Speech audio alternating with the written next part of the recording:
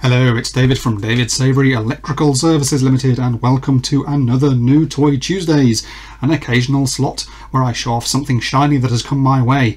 Items I show here are new to me, if not to the market, and may either be something I've purchased directly or be supplied to me by a manufacturer or wholesaler for trial or review. Beware, however, reviews are honest and I will point out any flaws as I see them. Today I'm going to show you what is perhaps the last word in voltage testing, the TIS859. But first, back to basics, and in an older video where I sported a much more sensible hairstyle, I talked about safe isolation and the various voltage testers I had at my disposal at the time. Here's a popular one you see a lot of out in the field, the Martindale VI3700/2.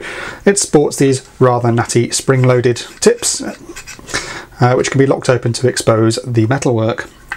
And as a voltage indicator, it does what it says on the tin. If I stick it onto my proving unit here, we can see that it gives a very basic visual indication of the result, along with an AC, DC and polarity indication. So the strength of this thing is its simplicity. It has one job to do and it does it very well. The weakness of this thing is its simplicity. It takes up a big chunk of your toolbox for its one single function, and that space may arguably be better occupied by a multifunction device that can do other useful things such as continuity and resistance testing. It's for this reason I carry around the TIS845, which I bought in January of 2017. So a quick recap on the advantages this offers over the Martindale. Obviously it also has voltage indication with AC, DC and polarity. Let's just stick it on the prove it unit there so we can see it in action. Obviously, as you can hear, it also gives you audible feedback, and there is an LCD display reading out the voltage there. It also has a basic LED torch. It can do continuity with audible and visual indication. It's also an ohm meter, capable of reading up to 1999 ohms. It has LEDs for phase rotation. It's also got a self-test actually. If I put these together and press this button here, it'll give me an audible and lamp test to prove that it's fully operational. What a horrible noise that is. Okay, so that will prove that all the LCD and LED segments are proven to be working. So that's a lot of extra kit and caboodle for a similar amount of space sucked up in the toolbox. It's hard to see how the new 859 model can improve on this, but there are a few minor disadvantages to this older model. Firstly, unlike the Martindale, it does need batteries, 2 AAAs in fact. I'm going to remove them so we can see how well it works should they be missing or if they run flat. Okay, with the batteries removed, if we pop this onto the proving unit now, we'll probably find we get not a lot. We do get a red caution light to indicate a voltage is present, but nothing to tell us the magnitude of that voltage. Without working batteries, it gives us less information than the Martindale. Needless to say, without the batteries, the continuity, resistance and torch options are, well, not an option, but all that's okay. It's not like AAA batteries are hard to come by, and this thing doesn't chew through them. I'm still on my original set from over 2 years ago. The Achilles heel of the 845, if it has one, is perhaps the probe ends. Like the probes on my multifunction testers, guidance document GS38 means the probe tips are barely exposed, to the point where they're friggin' unusable in many everyday situations, in fact, which means most of the time I have to remove their covers, which are then swiftly lost somewhere on site, requiring replacements to be procured. To save the aggro, I tend to use my tester with the covers removed most of the time. It's just easier to keep them in the box rather than having to be up a ladder and finding they're getting in the way and need to be safely stowed. I have a habit of losing these pesky things, and I'm sure I'm not alone. Enough about the old guard though. What does the 859 do that's different? Well, it's a little bit chunkier for a start, but check out these probe tips. Retractable shrouds, no less. Nothing to remove and lose here. This thing has a permanent semi-on for GS38. We also have a choice of probe ends. These chunky ones are perhaps all very well if you tend to work in more industrial applications, but for me who needs to poke into dinky domestic holes such as small screw connectors, this is one fat boy without the slim. However, we can reduce our girth by unscrewing the larger tip to expose something more that I would find practical, something more svelte, shall we say. Let's have them off. That's more like it. In fact, both the flying lead and the pokey probe are also fully replaceable. The flying lead can be unplugged from the rear here, and the probe tip here can be removed. So that's rather handy, and had that been the case with my original dialogue tester, which I have over here, and whose flying lead simply dropped off one day, well, I might never have needed to fork out for a replacement if this had been made with replaceable probes. So hopefully we've got some longevity built into this, because the probes, if damaged, can be replaced.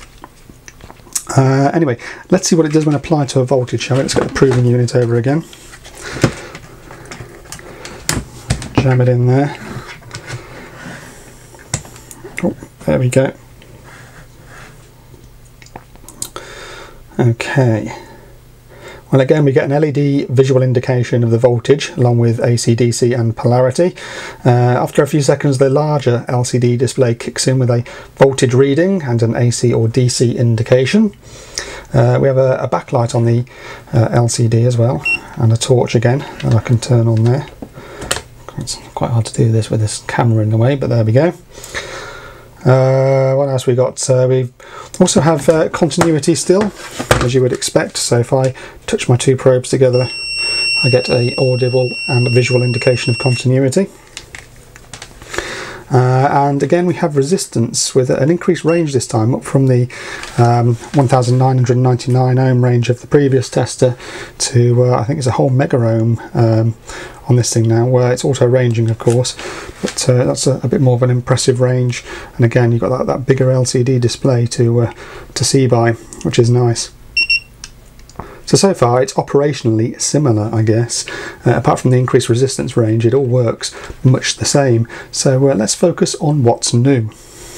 For this, I'm going to use my simulation setup here. We've seen this in previous videos, but just to fend off repeat comments, this is not supposed to represent an ideal installation. It's for when we have a work experience kit, or for demonstration purposes in these videos. In real life, you wouldn't hang this many breakers off a single RCD. There would be a cover across the bus bar. You wouldn't cable tie your cables together within the board. Just let it go, you pedants. I mean, take this. See this? This is a meter. I used to have an old central heating controller here with the tails just looped through the back of the thing, and it was pretending to be a meter, but I got so much stick from people asking why my tails were passing through a friggin' central heating controller. I had to go out and spend the equivalent of about 20 cans of kangaroo piss on an actual meter from TLC Direct, although I'm rather pleased with the old school look of this thing. But anyway, if we could dispense with the complaints and stick to the point, that point being how this behaves and what we can do with it.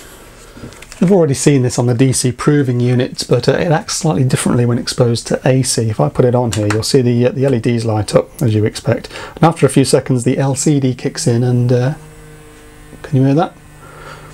Yes, it's vibrating. That's a bit weird.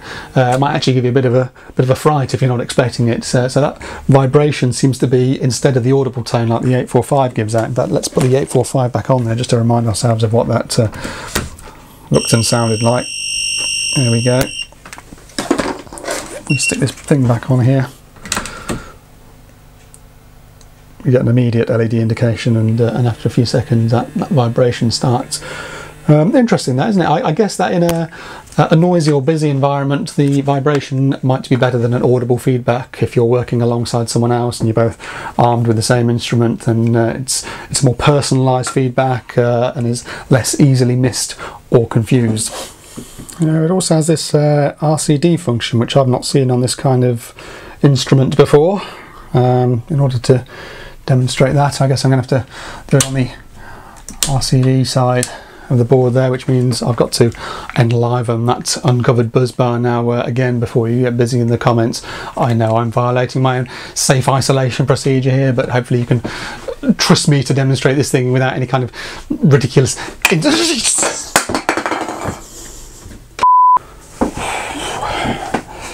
let that be a lesson to us all. Violating safe isolation procedure is not big, hard or clever, and there's no excuse for it. Right, let's just make that a little bit safer, shall we? Even though there's still a blank missing out the front. I shall have to demonstrate this RCD function in a slightly different way. Okay, right, where's all my gear? Drop that there, okay. What I'm going to do then, I'm going to use my QTech R2 unit to do that to a slightly safer fashion. So the RCD is on, we've got power going off to here.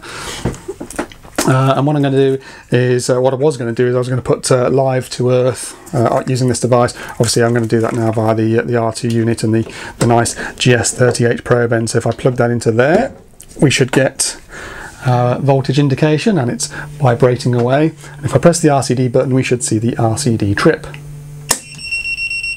Jolly good. Okay. So what does that tell us? Well, the test function there is not configurable. There's no trip time displayed. The parameters can't be altered. It's just a 30 milliamp injection to prove mechanical operation of an RCD installed for additional protection. I'm honestly not too sure where I would use that feature, to be fair. If I wanted to intentionally trip an RCD, it's usually because I want to get a time result from it, but nevertheless, it's here.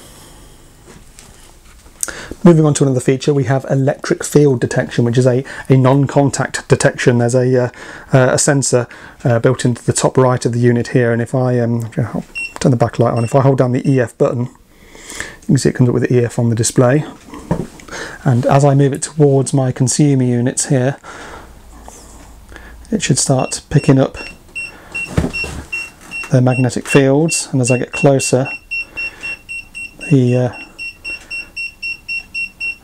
rate of the tone increases until it becomes continuous.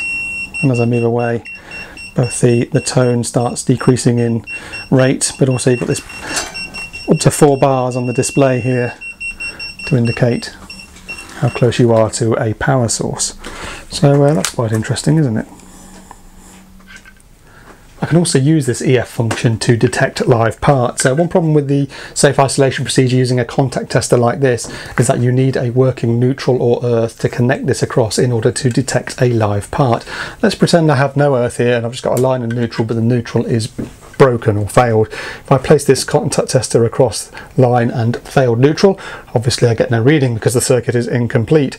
I then put that on onto a proving unit, see that it works, and I think, okay, jolly good, marvellous, I've proved safe isolation. But this obviously is still live and waiting to bite us on the arse, and that's a bit of a problem, of course. Now with the 845, I can place one probe onto a live part without the other one connected to anything, and it will still give me an audible tone and a caution light to indicate that something is live there.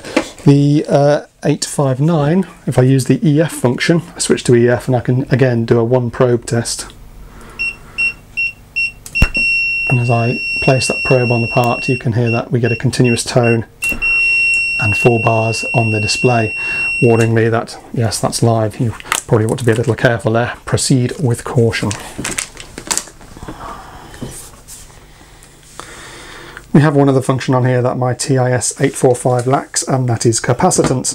Not a function that I've needed a lot of in my mainly domestic shenanigans, I must admit, and it's usually checking a failed motor capacitor that I need such a function for. In a previous video I talked about my Klein clamp meter, which has a capacitance function, but there's one on here too, so let's just compare the two, shall we? I've got here what is purporting to be a 1000 microfarad capacitor, and if I shove it into there, hopefully it's making contact, and then press the button, and you can see it comes up pretty much straight away with a reading, and we're getting about 1500 microfarads, something like that. So this old capacitor is well out of tolerance by the looks of it, but it's quite quick to come back with the display. Now if I put it on the Klein, just get it the right way around. The Klein is a mighty fine instrument, but it is rather ball-achingly slow on capacitance, as we shall see. Let's turn on the backlight. So the capacitor is connected, and off it goes, thinking about the value of it. Okie dokie. And it's still thinking.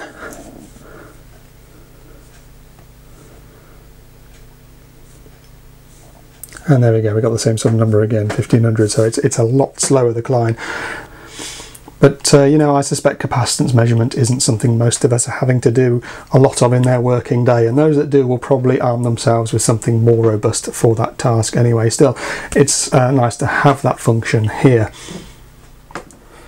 We saw earlier that the Model 845 was pretty much damn near useless without its batteries. All it would do is show us a cautionary light to indicate that there was a voltage present.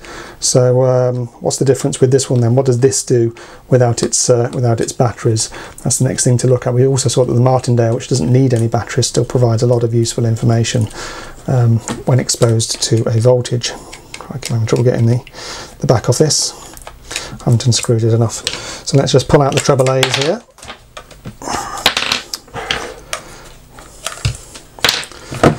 Obviously, we're going to lose most of our functions. Any of the clever functions, the RCD, the electromagnetic field test, the capacitance, resistance, backlighting, torch.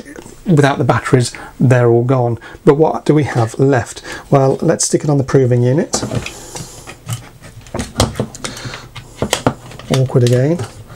And you can see that, unlike the 845, we still get a lot of meaningful information regarding the voltage that we're looking at. The voltage, the polarity, it's all being displayed for us there. Obviously the vibration function isn't working, but we don't really expect it to be there because, again, the batteries are out. So even if the batteries are flat or missing, we still have a very capable working voltage indicator. So that's rather whiz-balls right there, is it not? Speaking of batteries, I've just refitted them, and I've got here a failing AA battery. Let's stick it onto the 845 and see what voltage we get out of this, if we want to know whether this battery is hot or not. And we're getting absolutely nothing at all. Okay, well, let's try it now on the 859 and see what reading that gives us, shall we?